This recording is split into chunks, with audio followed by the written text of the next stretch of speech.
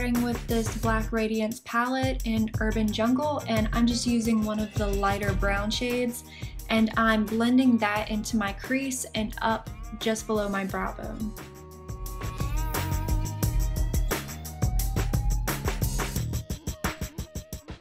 Next, I'm just applying a matte, kind of white, skin-toned eyeshadow to my eyelids, and I will highlight my brow bone with it as well.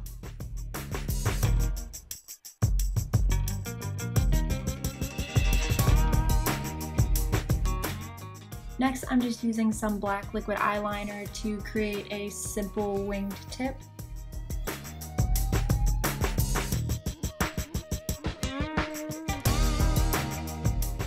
Next, I'm using a pencil liner, and I'm just lightly filling in my lower lash line with it. I'm just going to go about halfway with it to keep my eyes looking really open and awake. And now I'm using a white eyeliner for my waterline, and this will make my eyes look bigger and more awake as well. Now just to curl my lashes and apply some mascara.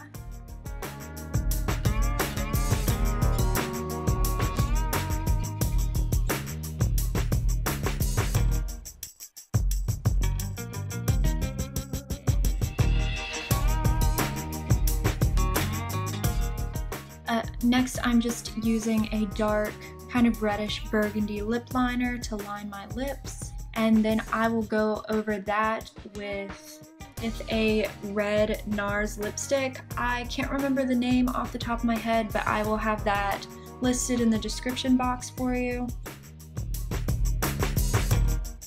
And I am not going to worry about any blush or contouring or defined eyebrows for this look because Taylor Swift doesn't really seem to wear a lot of makeup. She looks very natural with just kind of a simple winged liner and bright lips. So I'm keeping everything very simple and just making the lips bold. And this is my completed Taylor Swift inspired makeup look. I hope you guys enjoyed it, and if you did, please be sure to give it a thumbs up and subscribe if you haven't already, and I will see you guys in my next video.